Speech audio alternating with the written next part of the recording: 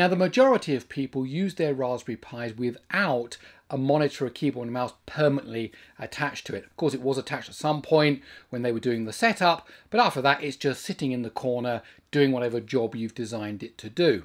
Of course, there are people who do use it with a keyboard and a mouse and a monitor permanently connected to it, and that's absolutely fine, but the majority use it in this headless setup.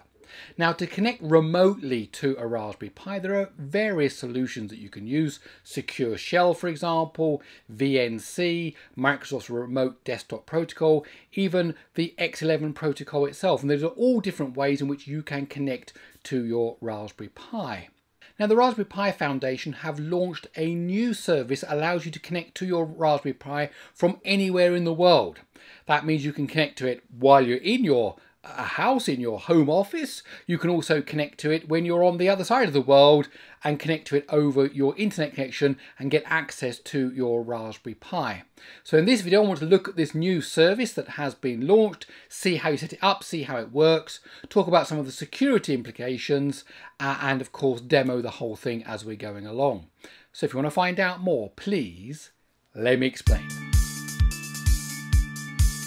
Okay, so this new technology, which you access by going to connect.raspberrypi.com, is a service that allows you to connect to your Raspberry Pi using your web browser from anywhere in the world. And once you're connected with the web browser, you get a copy of the desktop shown on your web browser using VNC, using some clever WebRTC protocols.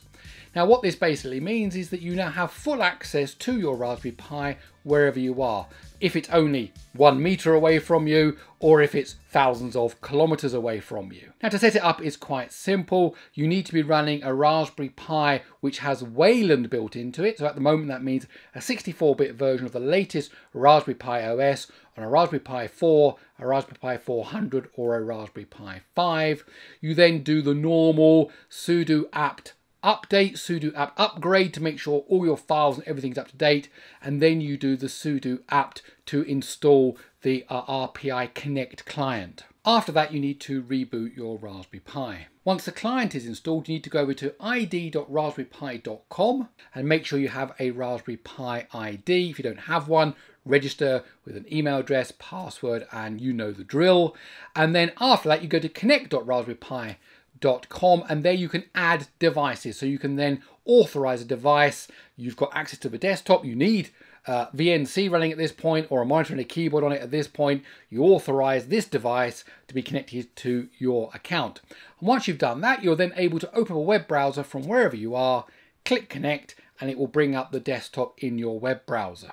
Now, there are two modes of connection. The most likely one is you get a peer-to-peer connection, which means your web browser is talking directly to your Raspberry Pi using the clever technology that exists in WebRTC. It's a peer-to-peer connection. And if you go up to that little padlock symbol next to the disconnect button there, it will tell you what type of connection you're using.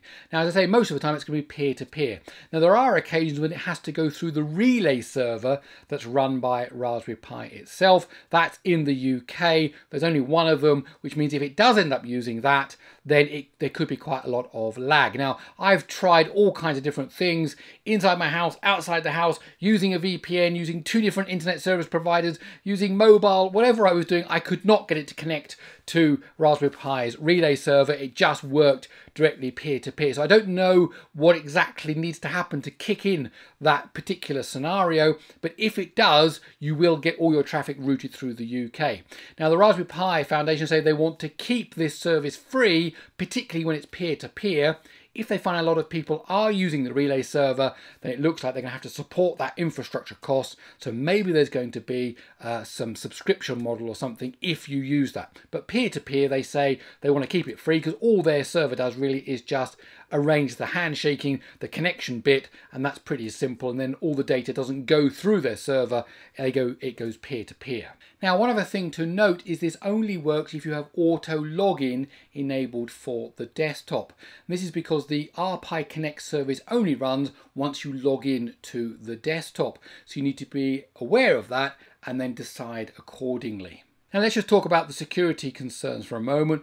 One, of course, is that once you have a service that allows you to connect to your Raspberry Pi anywhere in the world, then theoretically that could mean that anyone could access your Raspberry Pi from anywhere in the world. Now, maybe accessing your Raspberry Pi itself isn't the end of the world because you probably don't have very much on there.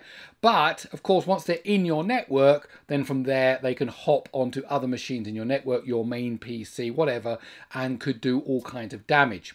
Now, that will likely happen for one of two reasons. One is if your account gets compromised. So if you log in with your email address and your password is, password, then you can expect that that account would get hacked and then people can access your Raspberry Pi. Now, the way around that, of course, is to use a unique, strong password, but also to enable two-factor authentication. And that way you can't just get in if someone discovers your password. They still have to use that second step to get access to it using, the normal things with the codes from your phone and all that kind of stuff. Now, the second way it could happen is if the Raspberry Pi service itself gets hacked. Now, this has happened in the past. Other services that allow remote connection to something, whether that's a desktop, whether that's a network attached storage, whatever it is, those services do come under attack, and when vulnerabilities are found, they can get broken into. So you have to be aware of that. Now, to get around that, or to help in that, the Raspberry Pi Foundation send out an email. Every time your account logs in, then you get a fresh email. So you will know whether someone's gained access to your account because the email comes up and says someone's just logged into your account. So there's balances here. You have to think about it. For the moment, I think it's a really good idea. I'm using it now rather than using VNC, setting that up on the server. I just go to the web browser and I just connect to it, and it's pretty good.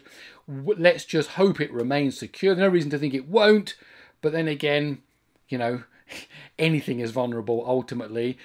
Now, of course, whether hackers are going to spend time just trying to get access to Raspberry Pis and invest the time to actually hack that service, well, who knows? But we'll wait and see what happens. But definitely install enable two-factor authentication, because that's certainly the first step.